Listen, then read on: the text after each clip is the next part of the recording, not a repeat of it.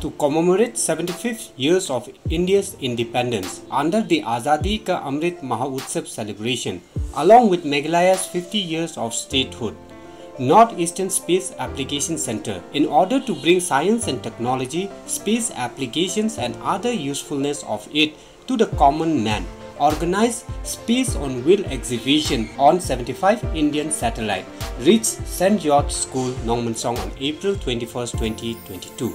Senior scientist from Northeastern Space Application Center, Dr. Vijay Krishna Handik, said this type of events give an opportunity to the people to know the strength of India in space technology sector. Space organization, apart from space program, actively participate in protecting environment, biodiversity and also through monitoring rich natural resources, the scientist said.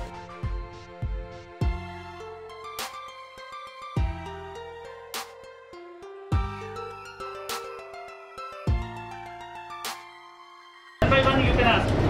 Okay, you can ask first. What is natural satellite? Natural satellite which is naturally moving towards the Earth or any other planet, like Moon. Moon is a natural satellite, okay, for our planet. Like Jupiter, like Mars, they have different satellites, which is natural. So man-made satellite, which is we are sending to different.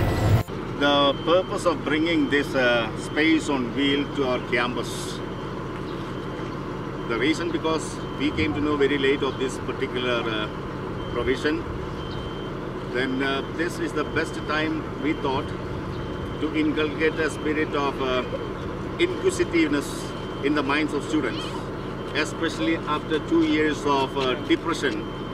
They have come to a time of expression, and I thought this would be a beautiful occasion for these inquisitive minds to see something and to learn and to go ahead in a more promising way. We are celebrating 75 years of Indian independence. It is we call Azadi Ka Amrit Mahotsav. So what we are celebrating, also we are celebrating the golden jubilee year of statehood of the state of Meghalaya. So it's such an important year, and it is always nice to popularize and bring the space technology to the common people and to the students, to encourage them to see that what India has achieved in the field of science and technology, particularly in case of space technology. As you see, sir, like Indian Space Research Organization has been supporting all the departments in terms of natural resource management, in terms of water resource management, disaster management, and then different planning and monitoring activities. So here at NESEC also, we are supporting all the 8 states of NER in terms of protecting our environment, protecting our biodiversity, and then monitoring our rich natural resources.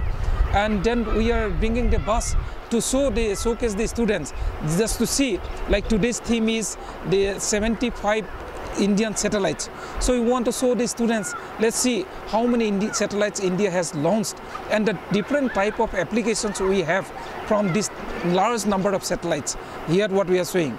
And this will motivate our the students, particularly to take science as a career and then to build and to see the great achievement of the country is having in this field of science and technology, particularly in the field of space technology. That is the main objective of bringing this bus to different places to motivate and encourage the students and to see and to feel proud the great achievement the country is having in the field of science and technology.